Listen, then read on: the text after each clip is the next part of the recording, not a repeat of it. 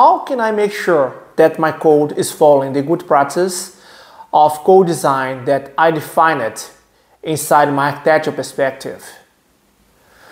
With tests, of course. Today, let's talk about ArchiUnit, an efficient way to test my code design and my architecture inside my code.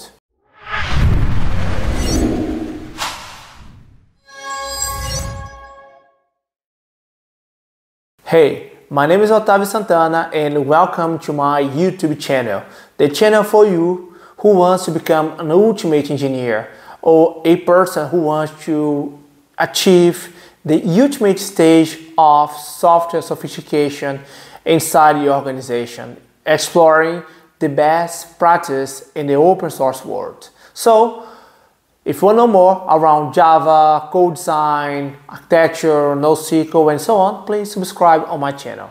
The main idea to have ArchiUnit is to make sure that your code designing is following the desirable architecture or code style inside your Java project. Okay? Right now I do have my .pom XML file where I put my Maven or my Java dependencies here. I have my favorite test stack here, as I mentioned before, JUnit Jupyter, Mockito, the integration between Mockito and JUnit Jupyter, and SSJ, as you know, to have an amazing test. I have here below my ArchiUnit test, and I also have the JMolecules dependencies. If you are not familiar with JMolecules, it is a couple of annotations to define the design and the architecture perspectives inside the code. Okay, let's start. My first step here is to create two simple entities. Okay, I will come here. I will create first my book entity, where this one will have my string title, my string description, and I will also provide my ID, so private string ESBN. As I mentioned before, right now I'm using JMolecules to define my configurations around my architecture here. So I will define this one here as an entity. I will define ESBN as my identity or my ID. I will also create a magazine where magazine entity, where this one I will do a little bit different. So I will use a record here. So I have my ID, my magazine name, and also the edition and the year. Okay, the year of release here. So I will come here. Right now I have two entities. I will come here. I will define as those entities.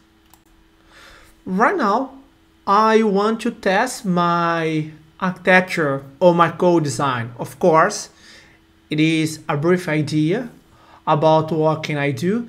But for example, right now I have two entities annotations, and give that I want to use JPA and JPA does not provide support to records, I need to make sure inside my architecture there is no records inside. So what can I do? I come here, I will create my first architecture test, where my first one will be public void should not have records as entity.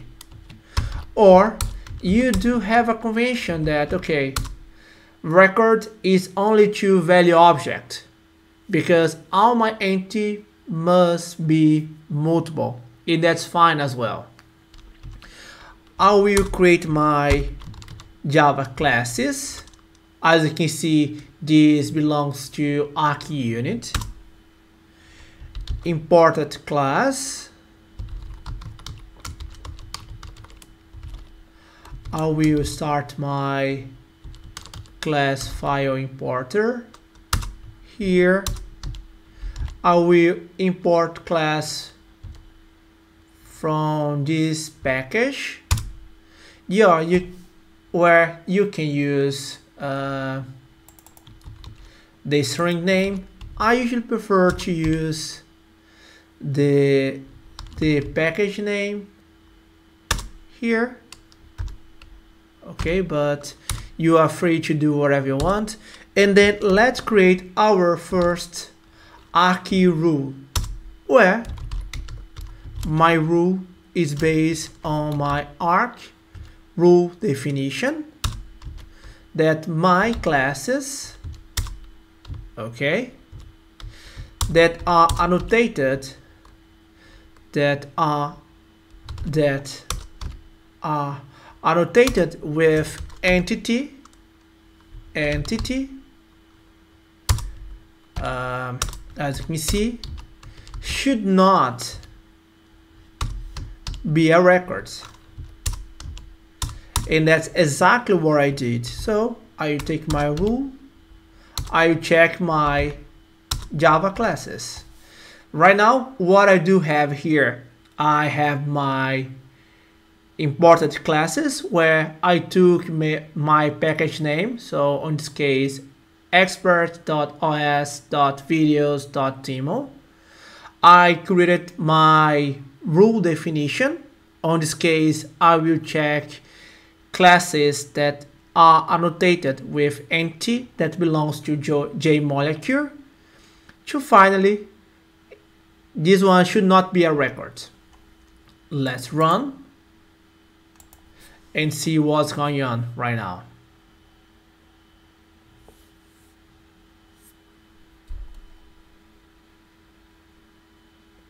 So it's run, it has an issue. As you can see, my magazine is a record and should not be an empty. So to make it pass, I have two ways. I can remove the empty annotation here or convert this one to a class that is not a record. Let's run again. This way it will pass.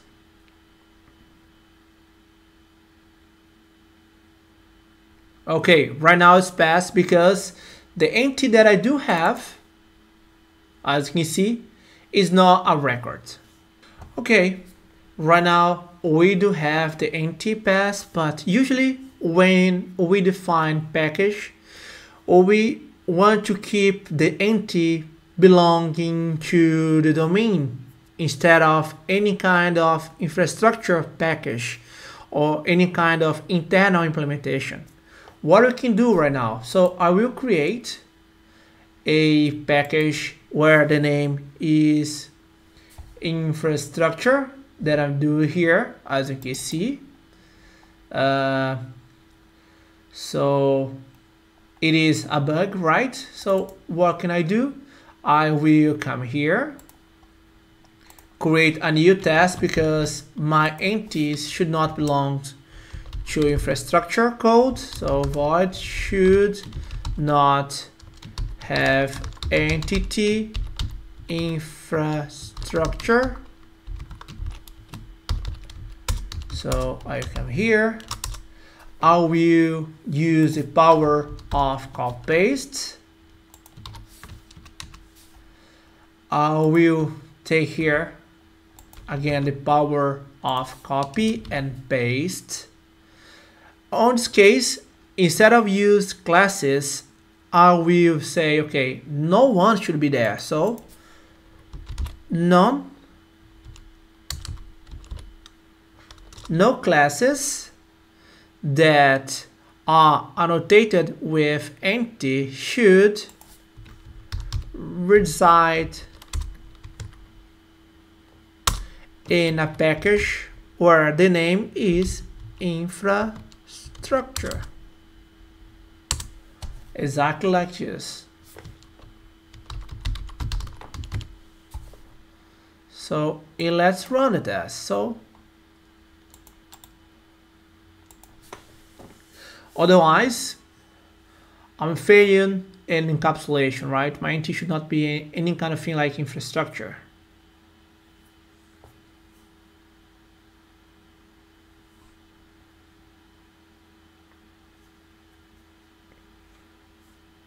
It is loading. So right now it returned an issue because my book entity resides in a package that has infrastructure. What can I do? I should move this one outside infrastructure, like I'm doing right now. And let's run the test. So basically, with ArchiUnit, I can define several